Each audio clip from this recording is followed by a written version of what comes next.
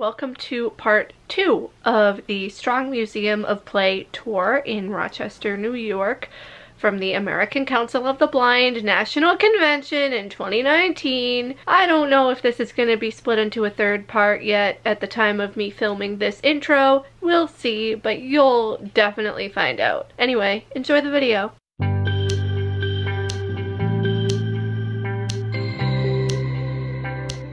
We're back in the atrium, standing in front of that beautiful stained glass window. On the left is Reading Adventureland for the kiddos. And on the right is, I think, where they were having story time, and then there's the upper level where there are a bunch of photos and things on the wall. Passing by Spider-Man. 2 people above us, basically. But we are currently in the American Comic Book Heroes exhibit. So this is an exhibit that examines superheroes and the role they have played on play. So the exhibit starts with Superman and Wonder Woman right in front, but we also have statues of Spider-Man, of Iron Man, of the Incredible Hulk. Batman is here. Wolverine. Black Panther is here as well. And then Captain America is actually up at the front of the museum, because Captain America is Rochester's superhero. There's Batman. But Joe Simon, one of the co-creators of Captain America, is from Rochester. So a little bit of I'm trying. The group is going a little slow. Ah, Batman is up on a pillar. He looks so ominous. Got all these comic book panels on the walls. Oh, there's a play area for kids. That's cool. This is so neat.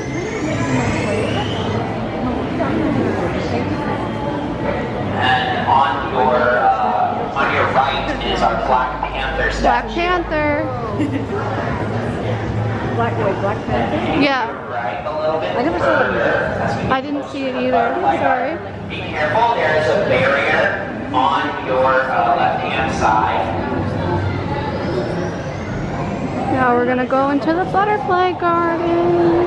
Alright, we're in the butterfly garden. We just came out of the airlock. Through an air curtain, there's a fountain, tropical trees, beautiful orchids. I don't know what they are. Many tropical plants. There are butterflies here, roaming free. There are apparently button quails that are also going to be roaming free on the ground. And there are some animals that are caged, such as birds. Whatever these yellow plants are that look almost like caterpillars or something, they smell really good.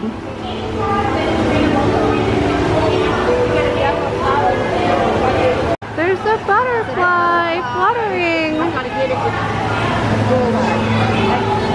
went to places in my parents' and it was called Butterfly World, because they knew I like butterflies. And one of them was like real cool. These beautiful flowers.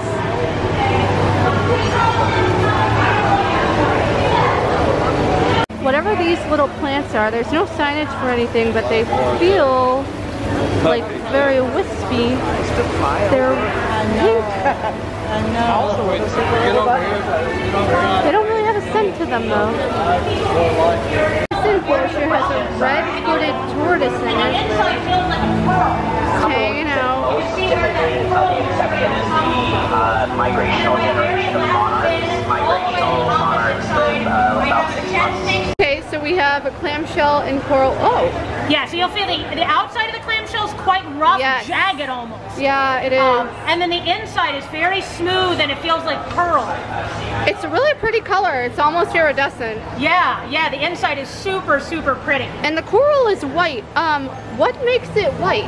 So that is because that is the skeleton that is left. Okay. So when it was alive, it would have been colorful. It might have been green or yellow or pink, who knows. Once coral dies, just like our skeleton, it ends up being white because it's mostly calcium. Right, okay, that makes sense. And then these are all the butterfly wings. Oh. Those are all the butterfly wings. You'll see many different colors in here. Yellows and blues. This one is I love the blue. It's yeah, so that is from a pretty. common morpho. There's some green ones hiding in there somewhere. They almost feel like feathers. They do. They feel like feathers. They're very velvety. Yes. They're actually covered in little microscopic scales. Their scientific name is Lepidoptera. It means scale wing in Latin. Wow. And when you touch them, you'll end up with little tiny scales all over your fingers. After you feel your fingers, you'll feel that dust. And that's that dust coming off onto your fingers. And then we have the shed. That's the shed snake skin, which almost and then feels I have like Whiffle netting. in my hand. If you're interested in touching Whiffle or ball python, let me know. I know snakes make some people nervous. Oh wow! So Let him see if you wrap around his tail around you. is this type of snake like venomous? No. That's what I thought. So this would not be a venomous snake. There are 3 ways a snake typically is going to be adapted to kill its prey. One way is venom. One way is simply to overpower it, just swallow it whole. And one is to be a constrictor. So this guy's a constrictor. Right. So he'll grab it with his mouth and then he wraps his body around it and squeezes really, really tightly. Now, to be honest, all snakes have some venom proteins in their saliva. But most of them are not what we would consider to be venomous. It won't actually affect you. Okay. This is so weird. Just like feeling him move. So You can feel him like kind of grip you as he moves. Yeah. And what he's doing, he's not constricting Right, there. no. He's just gripping. He's holding on so I don't fall. He's like being weirdly gentle.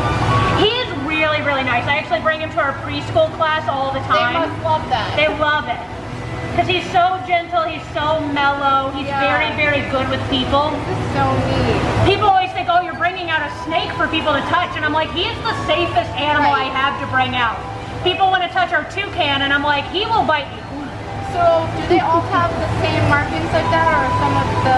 There's a lot of variation. So this is an animal that we've done a lot of selective breeding with, just like dogs. We have all those different colors. We have many different colors of ball python. So this is what they would look like in the wild. They would be these shades of black and brown and yellow. But in captivity, we've bred them to be white and striped and polka dotted and orange and red and yellow. I've seen just about any color you might want that a snake can possibly be. Wow, that's really cool. Yeah, there are thousands of different color varieties of these animals. So it's a lot of fun. You can look up a lot of information about them. They're very genetically fun to play with.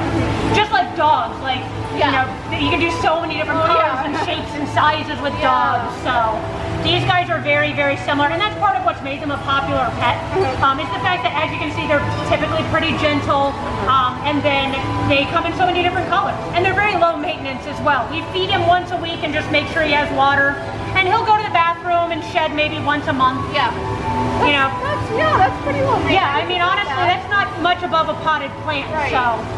Well, thank you. You're welcome. So it looks like they have a bowl of orange peels or dried citrus or something. I don't know if it's for scent or for the butterflies or what. I'm not going to touch it, but it's just hanging out in all the greenery here. It's the Berenstain Bears. It's so cool. This is like a whole tribute to them. Passing by pinball. It's a whole room with a bunch of pinball machines in it. Iron Man. It's okay. We're going back through the superhero exhibit. Got Spider-Man again coming up on the right. Wonder Woman is on the left. And Superman is on the right. Like I said, you guys can decide what we want to do next. And there's Wonder Woman back there. Now we're back in the atrium.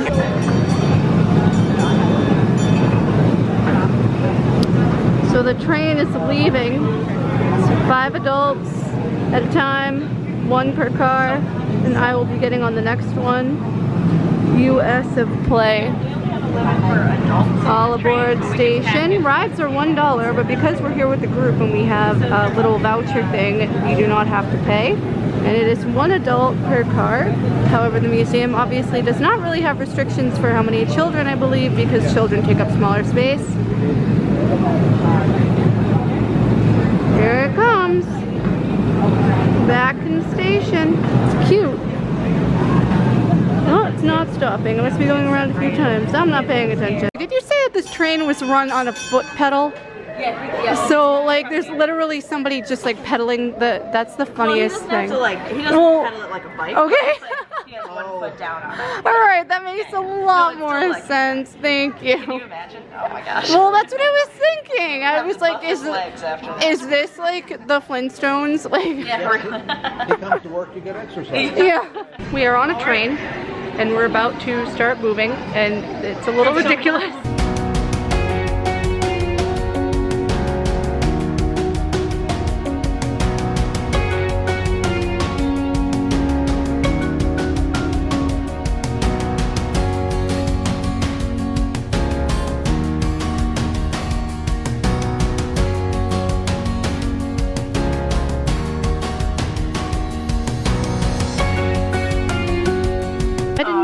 This, but there's this entire giant play table. It's all like wooden model train set for kids to play with.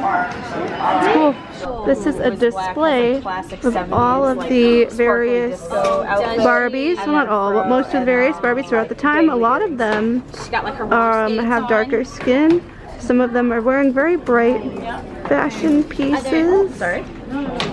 It's really cool. It is a long, slow march toward doll diversity.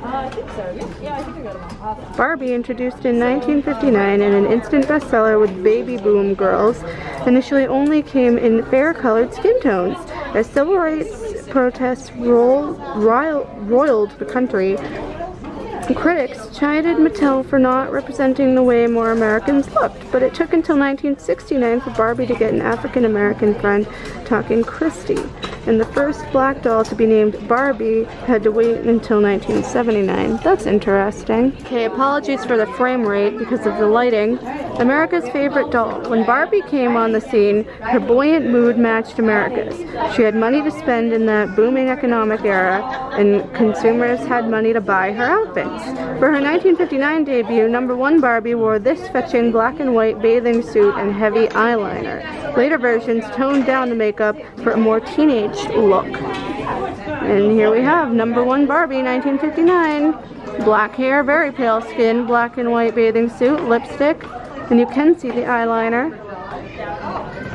We have, what is this one? I can't quite see. Oh, Build Lily doll, 1957. This is what Chris was talking about earlier, how it was mainly marketed in adult stores in Germany or something. It looks very provocative. And then the other 1959 Barbie, if my camera will focus, is more toward the front. She is blonde, as opposed to the one with the dark hair, and she's posed slightly differently, wearing that same bathing suit. Oh, #3 Barbie, 1960. This display is all about play therapy.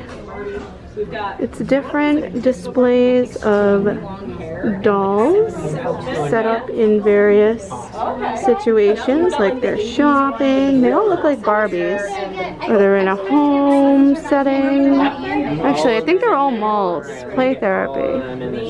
Yeah, it looks like they're all in shops, almost like a mall. You got a hat store, shoe store, makeup, clothing, everything like that. It's really interesting.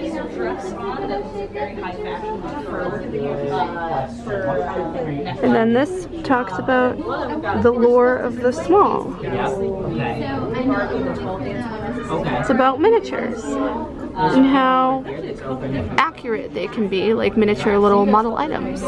There are so many Barbies. This case showcases some of them, not quite all of them. They're dressed for various eras. Also, down here it says return dress-up clothes. Here I'm assuming the kids can play dress-up. Alright, we have more Barbies. Oh no, these are Bratz. Anybody remember the Bratz dolls and how much of a fad they were? So some of these are Barbies and some of them are Bratz. I think that there's also a Ken doll. They're all various different kinds of dolls. Fashion doll. What is this? I can't quite see because of the glare.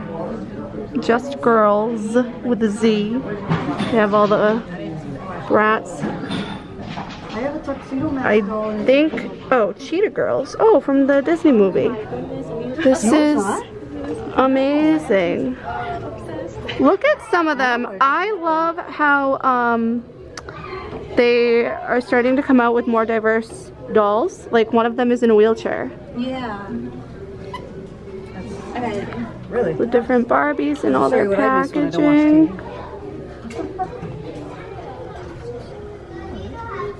It's really neat. They're all in various clothing items. Some of them are fancy, some of them are dressed like they're going on like horse riding or something. It's really neat. This is the Barbie dream house. We have the garage and the little pool. It's so funny how tiny the pool is compared to everything else. Yeah. It's like so small. Got the bottom floor of the dream house with the kitchen and living room, dining room area, kitchen and dining room. Little spiral staircase going upstairs.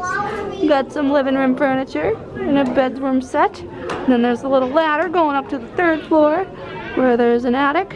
There are a couple of Barbie dolls just laying there haphazardly. This is the front of the dream house.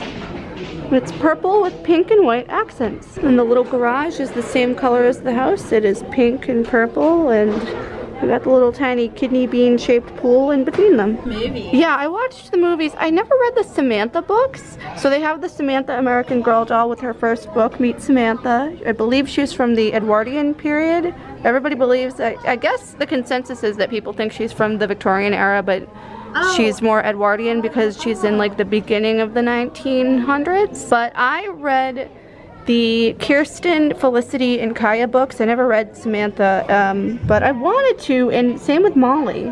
I never read her books either. I read Kirsten. And the rest of this case, I think these are Cabbage Patch Kids, Barney and Elmo. Tickle Me Elmo, how everybody fought over that when it was like the big gift for Christmas. Got more Barbies and Teenage Mutant Ninja Turtles, and up top there are superhero action figures. There's a teddy bear with a baby bottle. I don't know what quite that is supposed to be. There's a little monster android looking thing. I think that's a Furby. It looks really creepy, like one of the newer ones. And some stuffed animals. So coming around on the left from the Cabbage Patch Kids. Yeah, I will definitely show you where that is. There are more action figures and dolls, horses, Barbies. There's so many toys here. It's crazy, like all behind displays. I think this is some of the comic book stuff. Possibly. Oh, Star Trek. Spock and Kirk. Oh. Like right there, you can see like they're in like a playset, kind of, sorta. Oh, and Star Wars. Got like an AT-AT or an AT-AT, and I think that's a TIE fighter. Ah, and here we have America's Dream Boy, Ken. In various outfits. One of them being a swimsuit, holding a towel. They have a giant living fish tank here with a giant fish. I can't remember what kind of fish this is, but they were explaining it on the way up. It has like a giant looking sword thing sticking out of the front of its fin. It's really cool. All right, everything for play. We're headed into the gift shop. They have all sorts of things. I'm mainly seeing toys.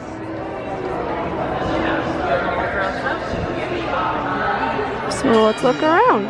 So they have all these things here for Nintendo, like PlayStation shirt. I believe this is a bag. Oh, it's a blanket that looks like a Mario level, or yes, a Mario level. Giant Yoshi and Mario dolls going around this thing. There are games. So not just all Nintendo, but like board games and toys and whatever. I thought for some reason that this whole thing was going to be Nintendo, but it looks like it's a conglomerate of things because there's some Star Wars stuff. And yeah. So they have keychains. One side has a blue butterfly on it. The other side says the Strong National Museum of Play, Rochester, NY, USA. They're $3.99. They have, there is a coffee mug, but it doesn't look like it says anything about the Strong Museum on it. There's like some really long phrase on the front that I can't really see. And then on the back, it looks like, oh, it says Rochester. Yeah, I think it's like a mug for Rochester in the museum or something. I'm not quite sure what the price is. They have shot glasses that say The Strong Museum in, or it just says The Strong in black and red, and the O on the Strong, I believe, is like a ball or something. I can't really tell. And they are $6.99, clear shot glass. They have scouting patches that just say The Strong Museum, but the O is like a flower. I think they're all the same. Scouting patches are $3.99, $3.50 or something. Yeah, $3.50. They have some t-shirts that say, with their Viewmaster thing logo on it. Oh, I dropped my keychain.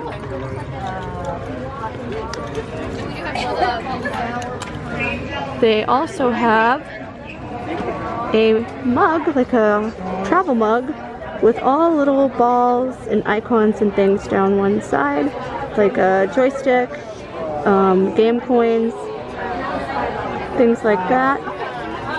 The mug is white. It says, you know, The Strong National Museum of Play, Rochester, NY, USA, or something. Same as the keychain. The mug is white, like I said. The logo is in black and red. The mug is $12.99. The bottom also says The Strong National Museum of Play, but I think that's just the sticker. Yeah, it's just the sticker. It opens, you know, like your standard travel cup to keep things hot. Alright, so the adult shirts are $19.99. Youth is $17.99. They all come in the same styles. They have the Viewmaster AR thing, blue butterflies on a gray background that say The Strong. Here they are displayed a little bit better down below. The butterfly one is gone because I took the display. The blue one, if I can see this properly, says Let's Play with a video game controller and a headset, and I believe it says The Strong National Museum of Play down below. It should, I'm pretty sure, I just can't see it. And then the Viewmaster thing, AR, whatever. So we're watching the carousel go around right now. There are a bunch of horses in two, you know, lines or whatever. They're going up and down. And then at the end, there's a spot for somebody who's in a wheelchair and unable to get on a horse. It's like a little chariot or a sleigh or something. Smile! Natalie, smile! We're at ROCBurger, and here's the menu. It's literally so many different burgers. And then the other side is salads. Oh, they have pretzels. Oh, they have like pub, like stuff to share. Yes. Well, they have pub pretzels, which says it's served with house-made cheese or spicy mustard. And we have these pretzels. They look really good. They're like the giant pretzel. Oh, nice. Oh, there are 4 of them. Oh, there are? Yeah. Okay, so we can each have one. Yeah. Okay. And they have the cheese sauce. Where's the cheese sauce? The cheese sauce is to your left. It's like in a thing. Yeah. Here you go. I hope you don't mind my reach. Oh, sure, no problem. I just was gonna dip it in the cheese sauce too. I don't. Yo, of course not. I don't think we have napkins. I can't believe how big that burger is. What the heck? Huge. And it looks like it's on a brioche bun or something. Like it's not like a regular. Is there a thing in it? Like a toothpick thing? Yeah. Like a sword thing. Oh, and you also have a pickle. Yeah. Like on the plate. And then your chicken tenders. Can we have our own plates, please? Yeah. Thank you. I have a knife to cut this. And then the turkey club and the wings. Nice. Okay, I realized I forgot to talk about dinner last night. It is now a new day. Dinner was okay. The thing is that these hotels are doing like limited menus for breakfast, lunch, and dinner because of the convention. So that was a little, like, you know, different. So what I was showing you is probably going to be different than what you're going to be eating if you stay here because I'm here with a group. Anyway, I'm going to go and I'll see you next time. Bye.